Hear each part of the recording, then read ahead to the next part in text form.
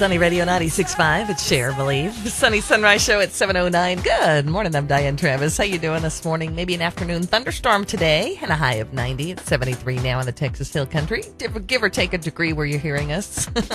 Every Tuesday, Thursday morning, right around this time, it's time for parenting tips. Baby time. Let's do it.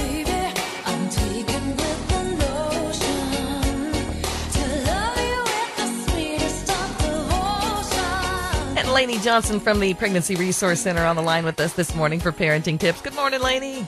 Good morning, Diane. We have a great question from Diana. She says, I have a question for your parenting tips, lady. That's you.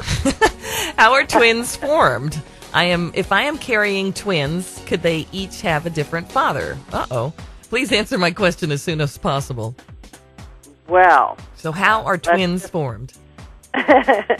Approximately 56,000 sets of twins are born each year in the United States. So if she's carrying twins, there's a very low chance of that. But identical twins are formed when one egg from the mother is fertilized by a sperm from the father, and the two halves, the egg divides.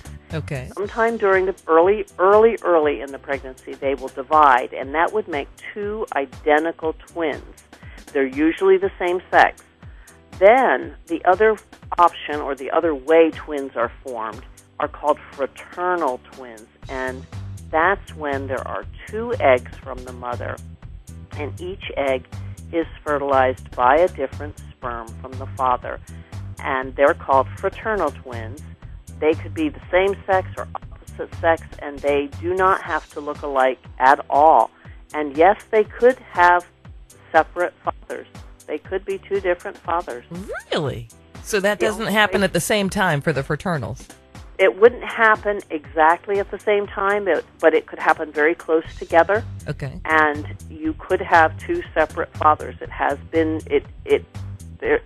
proven in history to have happened. And the only way to determine that is to do a paternity test after the baby is born. How about that? Babies are born. Right. All right.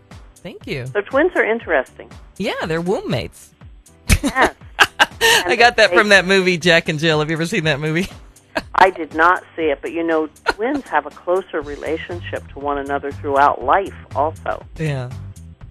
Lainey, you've stunned me. As always, thank you for the interesting information on Wombmates.